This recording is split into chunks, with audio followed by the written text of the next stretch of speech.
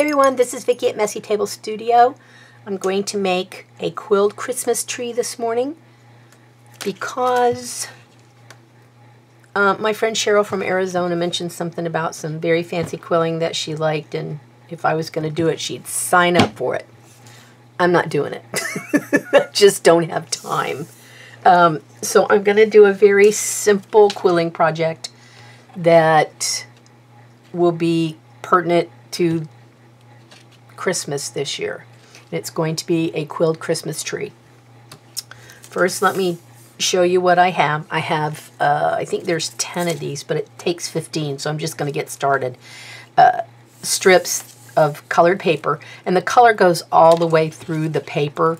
So if you try to do some other kinds of paper, the die or the photo or whatever you're going to use is only on the top of the paper, and the color is not saturated. So the most important thing about quilling is when you turn a piece sideways, you see the color on the ends, which is what the majority of quilling is looking at the ends of the paper.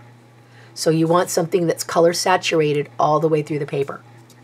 I buy the majority of my quilling paper from Quilled Creations. This is leaf green, 1/4 inch, 6 millimeters, and there's usually 50 pieces in a package. I've been quilling for many, many years. There's certain kinds of quilling that I'm more attracted to than others. This is one that I like.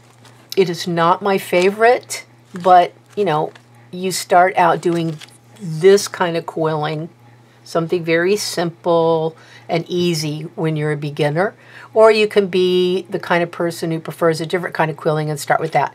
This was what I learned, what I started with when I learned how to do it. So this is one of the easier forms. All right, you're going to need some kind of a tool, a slotted tool that has a slot right down the middle. Let me use an example. A needle that you sew with, a sewing needle. Many years ago, before I started quilling, a lot of people took a wine cork and a large-eyed sewing needle and glued the sewing needle into the cork, sharp side into the cork, and the eye was open. Then they would thread the paper through the eye of the needle and twist. Okay, so that's a very rudimentary way of doing it that doesn't cost you anything, especially if you drink wine and you sew. Those are two accessible, easy kinds of ways to get started. I'll show you my very original, my very first quilling tool. It's got to be, geez, I don't know, 30 or 40 years old. This is what I learned on. This is like a pin. There's no slot in this tool. This is the purest quilling lover's tool. There is no slot in the tool.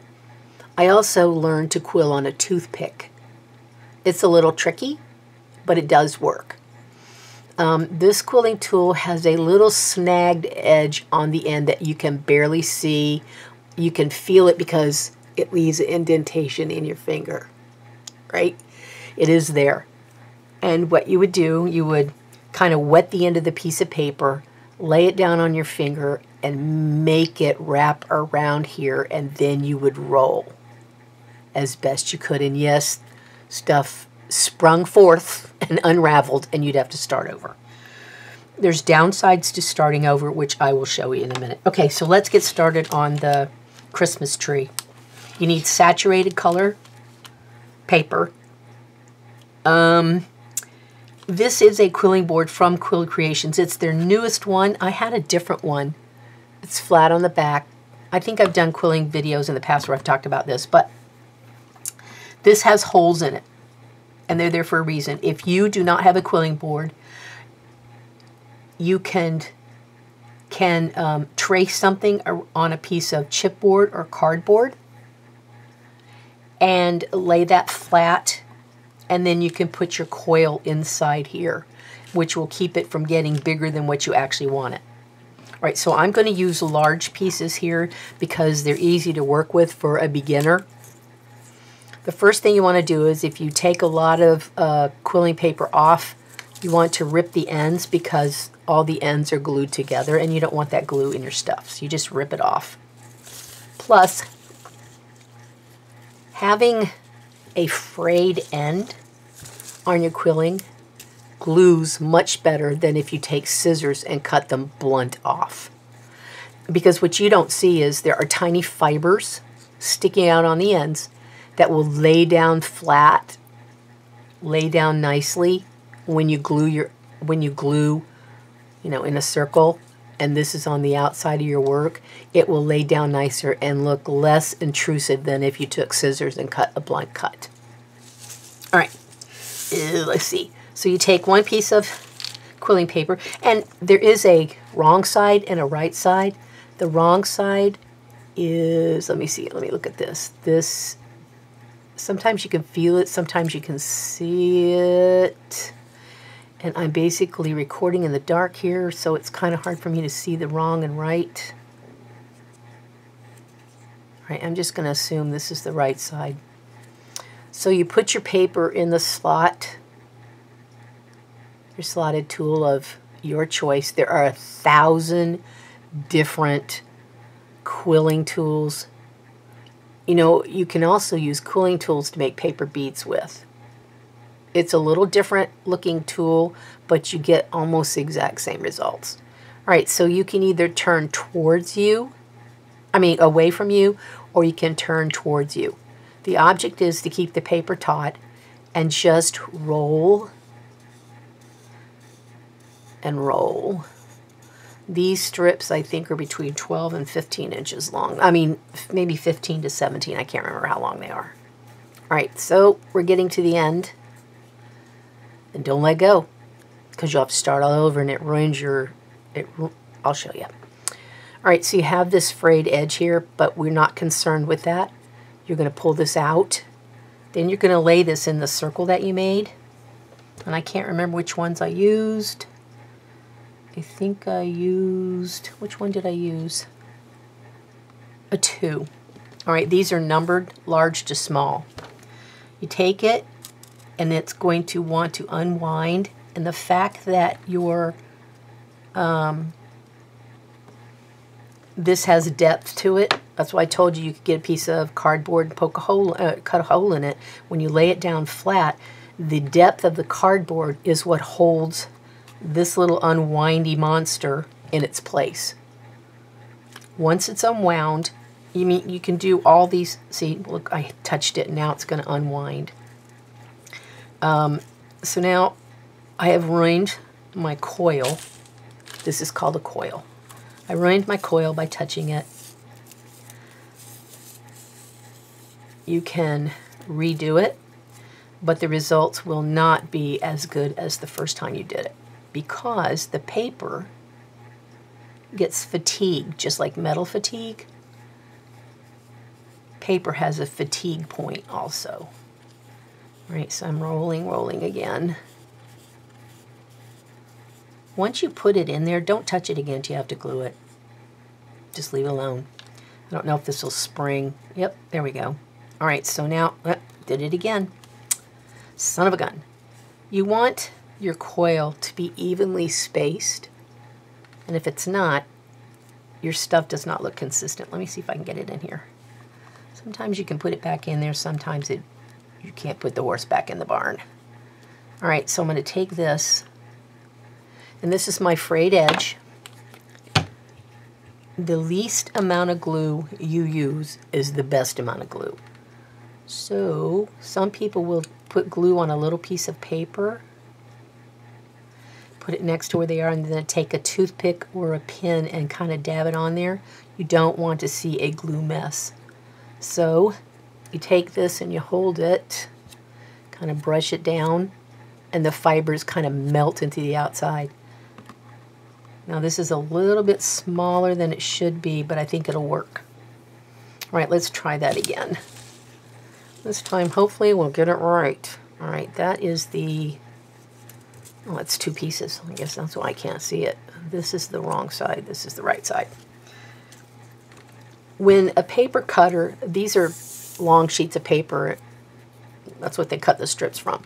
So when the paper cutter goes down like this onto the paper, it leaves a mark. it pushes the paper down, and so that leaves like a little bit of an elevated edge on either side of the paper. That is considered to be the wrong side of the quilling paper. The side where you can't see where it's mashed down the paper is the proper side, the right side. All right, I put it through the slotted tool, and now I'm just going to roll between my thumb and my finger until I get it into what's called a peg. A peg is a very solid roll piece of paper. It looks like this. This is a peg. All right. So you take the peg, you put it inside here, and it's going to uncoil. And once it's uncoiled, it's just called a coil. Hopefully that will stay in there. There you go. All right. Yep, that's it. All right. Okay. So I'm going to pull a little bit of the edge in. Put a teeny bit of glue, wrap it around, and press down. That should fit inside. There you go. So there's 2, and this one is number 3. So let me show you how to make this for the tree. You don't want the glued edge to show in your project. So if you know you're going to glue things side by side, try to put your raw edges next to each other so you can't see them. So in order to make this look like a teardrop, I'm going to take the raw edge and put it on the side. I'm going to pull the inner circles down with my finger and see how it looks. And then I'm going to pinch the top, and the rest of it makes this really cool design that goes around. The raw edge is on the side. You're not going to see it when you glue things together. When you do this project, you're going to take one this way and one this way and glue them together. Let's see, where's my raw edge? It'll be on this side. There we go. So I want to glue my raw edge. And where's the raw edge on this one? See, the light is very dim in here. There it is. There's the raw edge. So I want to take the raw edge and glue a raw edge to a raw edge. It's that simple. You need 15 of these, and as soon as I do 15, I'll be back.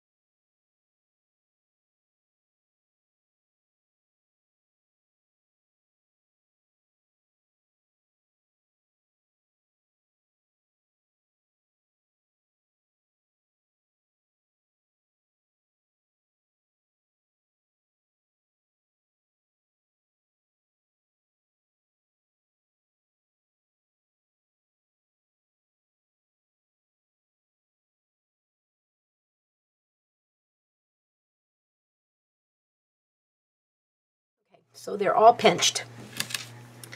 You have to start with 5 on the bottom. So this is what you do. You take this one and you glue a little bit where these two are going to touch.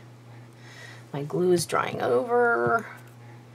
I love these little tiny glue things, but they do get a mind of their own. So I'm going to put the glue here because they touch, and I used too much glue, so let me dab a little around. So I don't want it to show when it dries. And I'm going to stick a pin. Now, the pinning is, I guess that's a preferred method. I want to pin this in between the pieces of paper in here so that it doesn't move while it's drying. So I'll pin one at the bottom and one at the top. And that will give it stability while I glue the other things in. On. There's an open gap there. I don't care that it's there. I just want to make sure this does not wiggle around too much. All right, so the next one, make sure all your paper's leaning one direction.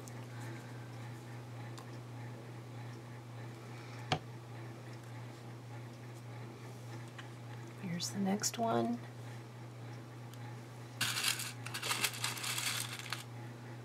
All right, some people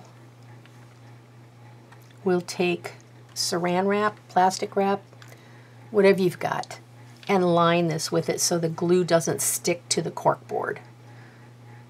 I don't have any glue bottoms on mine. When you do another kind of quilling, you're gluing the very bottom, like the paper's turned this way, you're gluing this to make the paper stand upright.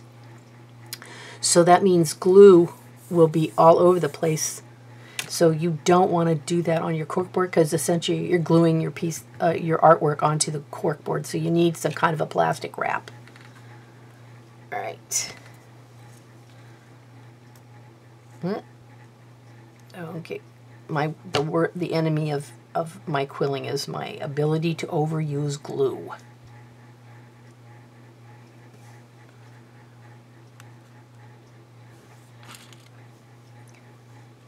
Put a little pen here. Put another one at the top. And my paper leans this way, so I need to do it on the inside.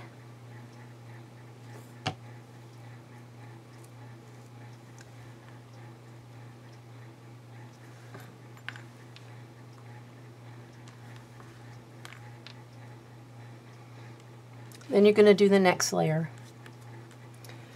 where you kind of squeeze this in between the two above. So your glue is going to be basically at the tips of these two bottoms here.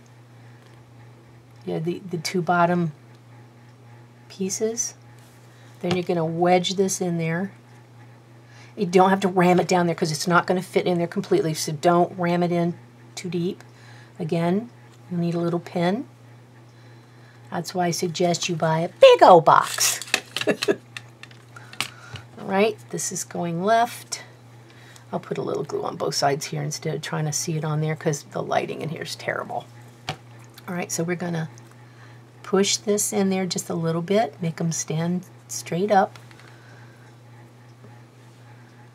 Put a pin at the bottom. And a pin at the top. And I'm going to pinch it a little bit better because I think it looks nicer that way. There. And this is going left.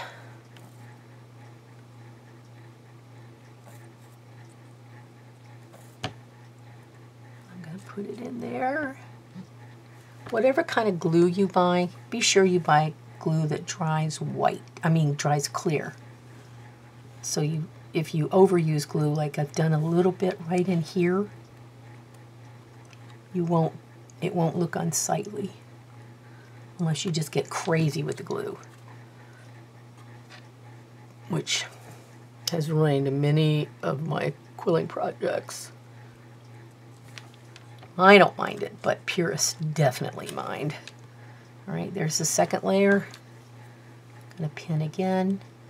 You're only using the pins to make sure that it gets good glue adherence. And we're going to do every row that way. Let's see, it's left.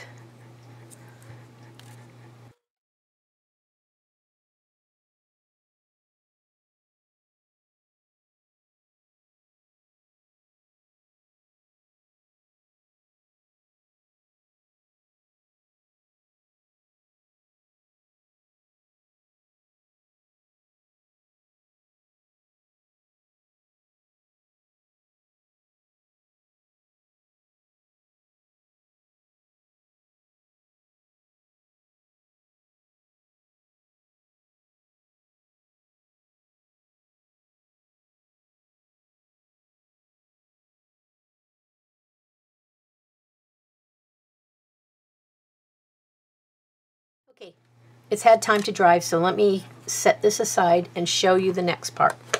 Now, I'm not a pack rat per se, but When I spend time doing things, I like to save them for future uses when I know I will come back to them. This is something that I come back to lots to look for 1 or 2 small pieces that will fit my needs. These are coils and marquees and teardrops, all kinds of stuff in here.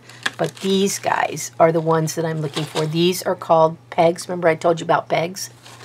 Very small, rolled up, tight pieces of paper. So let me move this out of the way. And I'm going to pour these on here so I can see the height. It's hard to know the depth, the height of these things until you kind of spread them out. Take a look at them. I need something that's skinny. I need a pair of tweezers for this. If you buy a kit of quilling things, a lot of times they will come with a pair of nice sharp, this is from Quilled Creations, nice sharp tweezers, and I really love these tweezers. I don't use them just for quilling. Alright, so what I'm going to do now is I'm going to put this down on top of this, and I'm going to pull the pins out. And the reason I'm doing that is in case it's not quite dry enough. I don't want to pull everything out in a hasty manner and ruin all this stuff.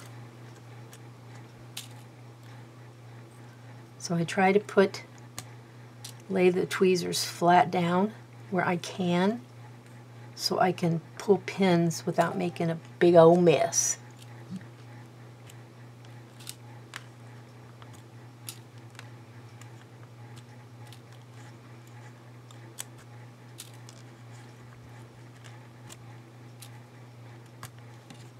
It takes a couple seconds, and yes, it can be a little tedious, but your end results will be much better if you don't undo what you just got done gluing.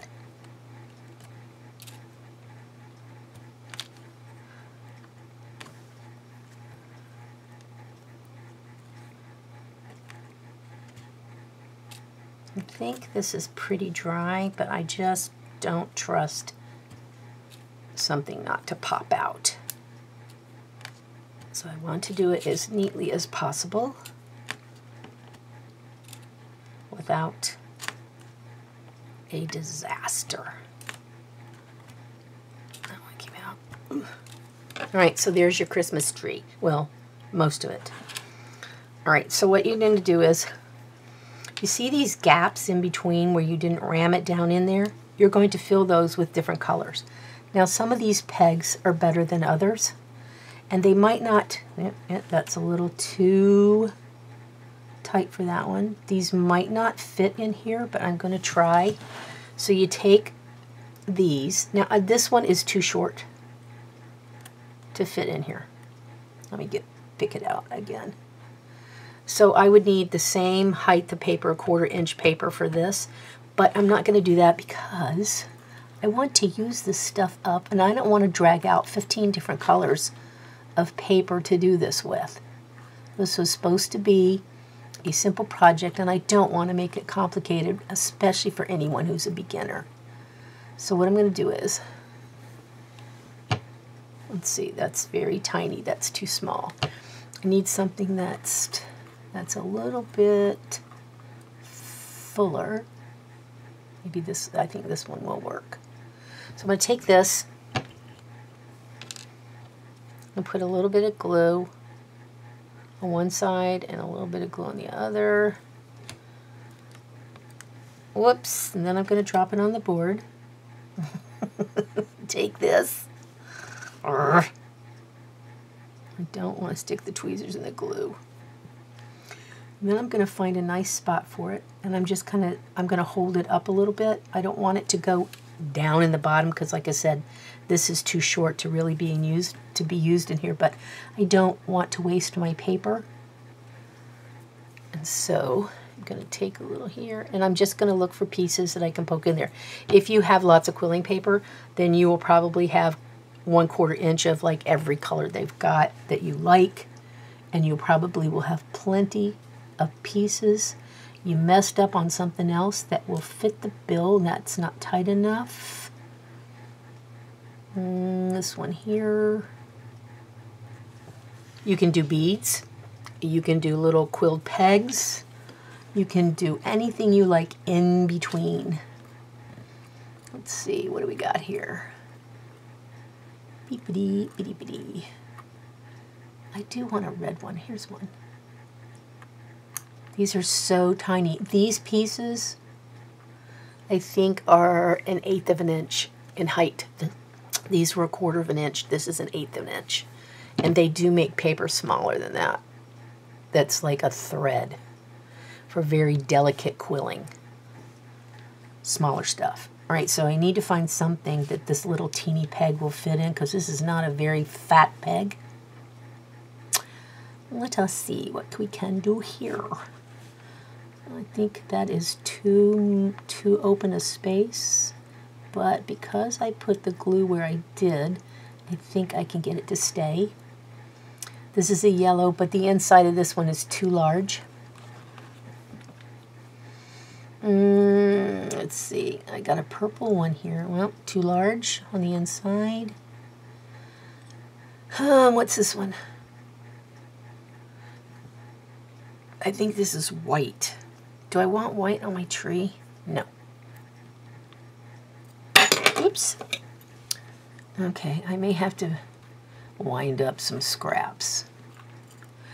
I save my scrap ends and I put them back in the bags. Like, if I only use half of one of these pieces here, I take it and I shove it back down in the bag so I know what size it is. But look, when you start doing this, you'll know the sizes just by looking at them.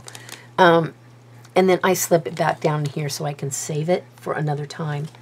I don't think there's too many more of these pegs that I can use in here that aren't... I can't use any more of these because there's no Christmas colors. Or they have too much of a gap in the middle from winding. That one's too fat.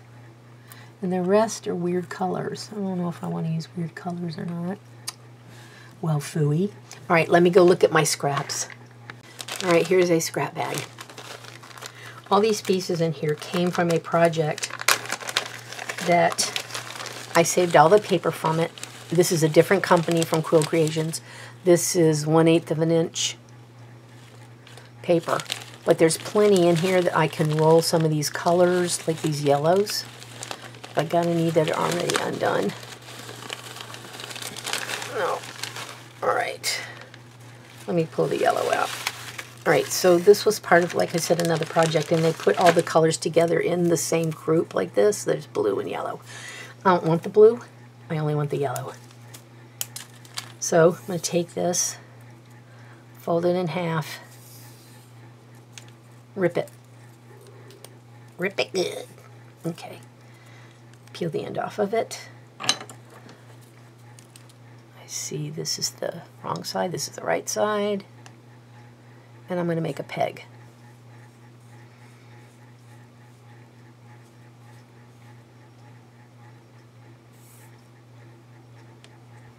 I'm going to rip it again. I probably could have used 1/4 of a piece. I'm going to glue it on the end.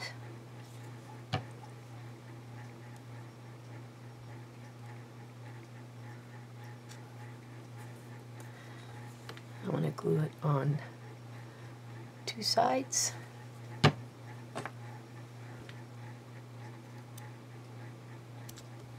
Take it off. And this may even be still a little too fat for what I want, but I do have some more open spaces. Here we go.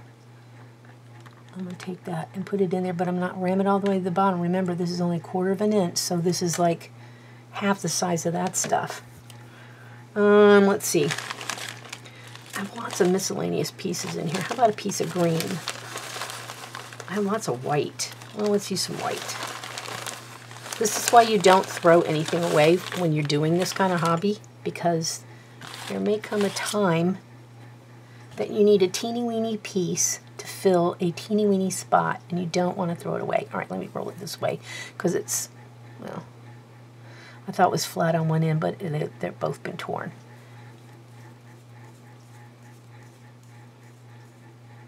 I don't know what company's paper I'm using. I'd plug them, except for I don't have the top of the label anymore.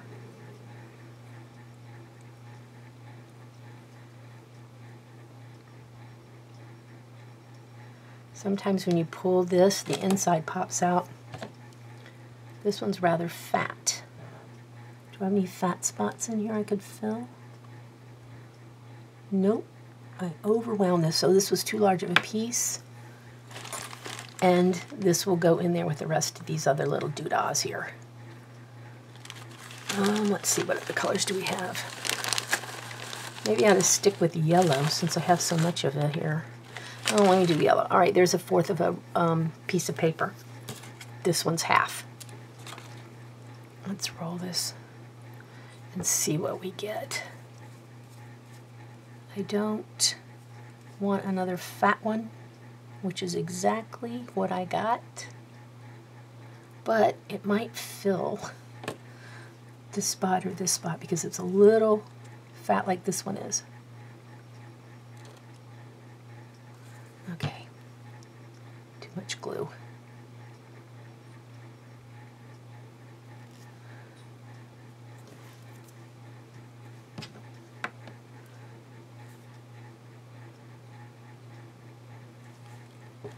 I'm looking for large places, and I really don't want to put it next to another yellow again, but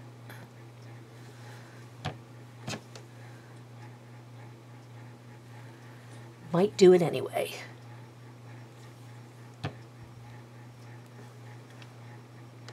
Here's a spot.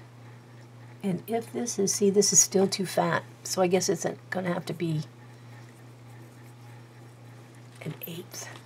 All right, I'm going to take this. Half.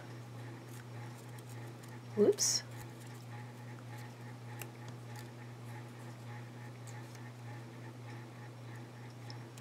That still seems a little too small, but we'll give it a try.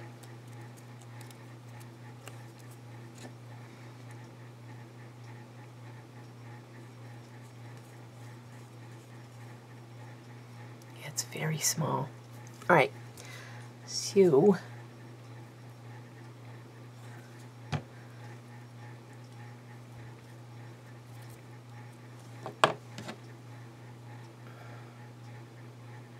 it might work.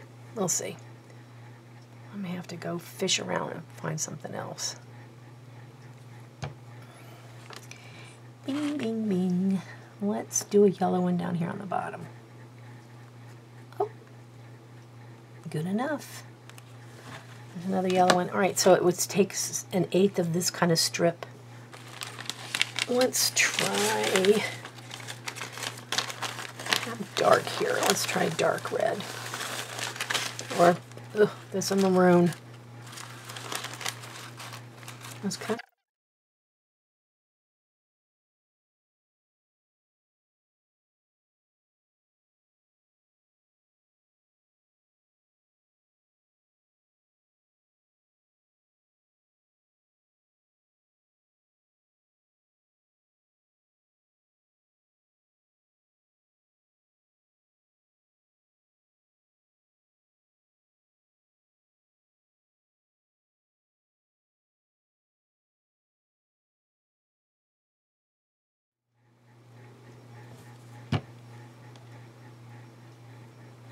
if you have too much glue, sometimes you can just roll it between your fingers and eventually it holds. Make sure that your top and bottom are flat. And then I'm going to put the tweezers through the little tiny hole. Dab a little bit of glue. And put it right here.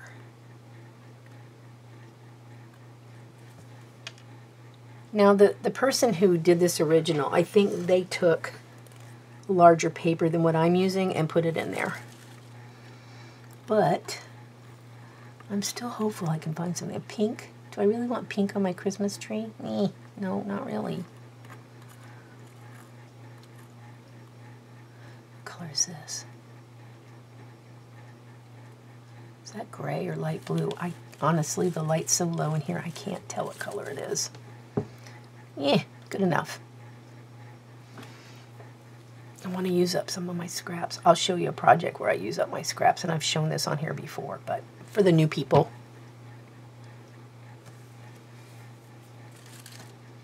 Let's put this here. There you go. So I need 1, 2, just 2 more. Well, I don't really want a blue on my Christmas tree, but I guess I could. Won't hurt anything, will it? So I'm just going to pull off an estimated piece. Remember, tear, don't cut. That's the back side. This is the front side.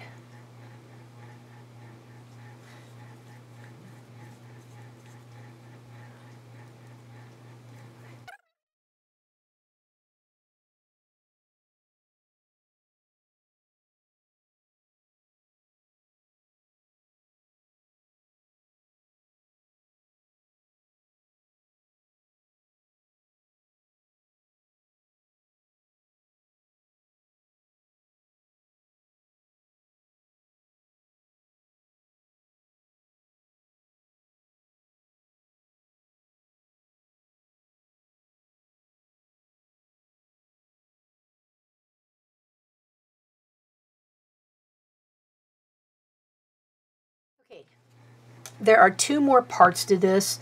I'm going to do one but not the other because I don't happen to like the, they put like a wood looking piece here at the bottom. I really don't want my Christmas tree to have that, but I'll show you how you can do it. All right, so this again is from Quilled Creations. These are called jewel tones. This is the only yellows that I have that are 1/4 inch, so I am going to use it. Right, what you're going to make now, or we're going to make now, see it moves because the glue wasn't too excessive for the bottom, the back. All right, so I'm going to take this yellow jewel tone and I'm going to make a star to put on top. Now, I'm not sure how many inches I need. I'm not going to measure because, frankly, this is just impromptu and I don't really care. Alright, so I just put whatever excess piece I had. This has already been torn, and I just tore this end. Make sure your ridges are on the back side of your quilling paper. That is the wrong side of the quilling paper. I'm going to take this. Remember how we rolled up this other stuff? Everything starts with rolling something. A peg, a coil. Everything starts basically with a coil. Alright, so I need to flip this board over for a second. And here's our little compartments here. So I'm going to take this and I'm going to put it in the 2 and let it unwind on its own. See, it's unwinding. And if you shake it sometimes a little, you can conform it into that area. I'm going to take it out gingerly. Get some glue. This looks like very shiny ribbon. I'm going to mash down on there because I have too much glue. Let me just kind of mush that away. I think this might be too small for what I've got, but I'm going to use it. All right, we have to wait for the glue to dry for a second. All right, we're going to make a, whoops. Because this is shiny metallic paper, I think the glue does not adhere as well as cotton-based like what this stuff is.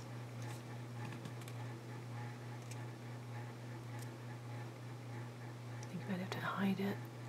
You might have to press down on it. Okay, so we're going to make a star. So basically what you're going to do, you're going to make a box. So you're going to squeeze this way a little bit. Then you're going to turn it this way and squeeze some more. And then squeeze and squeeze till you get a square. All right, that's a square. Then you're going to take your square and you're going to pinch in, indent your thumb in the middle here and squeeze and pinch and squeeze and pinch and squeeze and pinch until you get the desired look.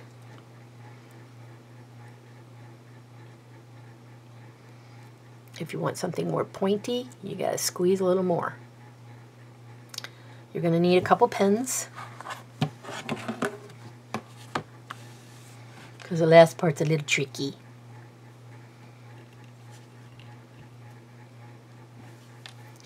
I'm going to take glue and put it right here on the end. And this is definitely tricky, and you're going to have to let it dry for a while. Put it at the end of your Christmas tree for your star and pin it. And I put my pins away. All right.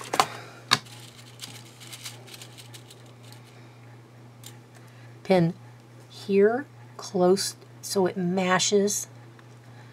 Pin here so you put some force it to stick here in between.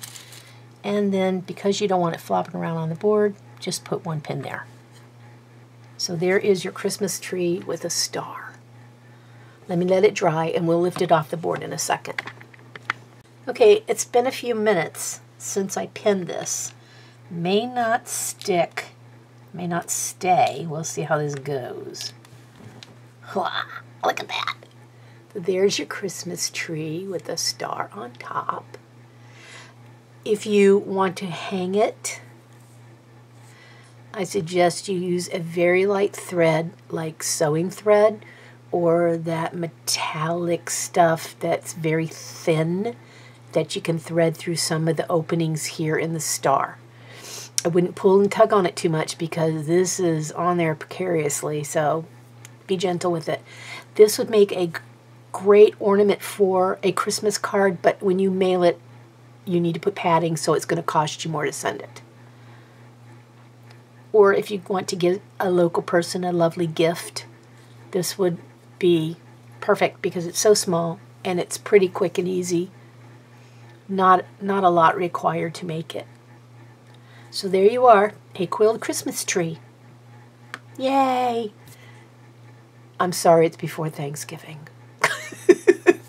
There was one more thing I wanted to show you guys before I go. Remember all those little bits and pieces I have in these little boxes? Where'd I put the boxes? This kind of stuff. I have a couple others. Wait. I have a couple others that have bigger pieces in them. The reason you save them is so that you can make this. I've showed this in past videos, but what I did with this is I took a little bowl, put saran wrap over it, and tucked it inside the bowl. Then I started finding miscellaneous pieces, and I would glue a couple together. Now, I didn't glue them to the saran wrap or the plastic wrap. I just glued each of them to each other. And eventually, it got to be so much that I could go around the corners. And there's the inside. Now, I did shellac it. You can hear. These were miscellaneous pieces that I had in a little box. This is why you never throw away your excess pieces, because you can always use them in something else, to make something else. And this was super duper easy. It took me probably about a week to do this because I was working on quilling projects, and I wanted to make sure that I could finish my project, and whatever was left over, then I used in here. Sometimes I did have to roll some extra pieces because I didn't have enough to fill in the gaps, like these little tiny ones, like this, that I used on the Christmas tree. I could have used. I did have to fill in some gaps, but overall, it's bloody strong. And I just love this little bowl. I made a couple other things since then that are like this and have given them away. But I just thought, why waste all that time you put into rolling these and your money and save them?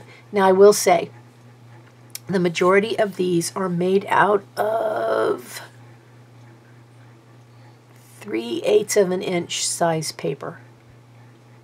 So they have 5/8, 3/8, 1/8, And then there is very thin paper. Let me show you the other stuff. Okay, so this is, I think this is the world's tiniest paper. I think it is Chinese.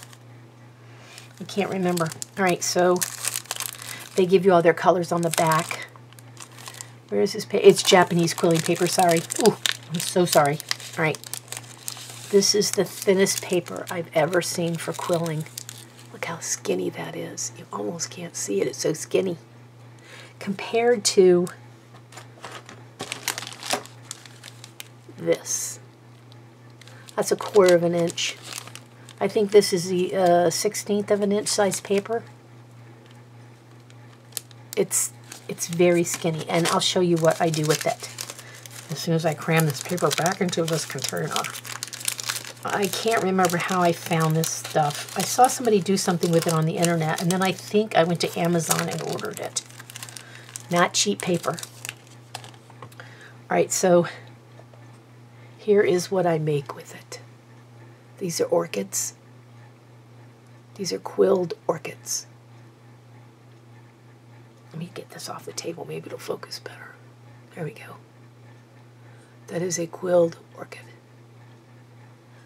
All right, let me show you the other one. And this is also a quilled orchid.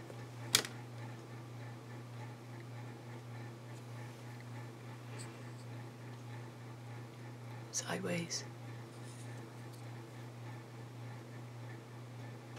There you go.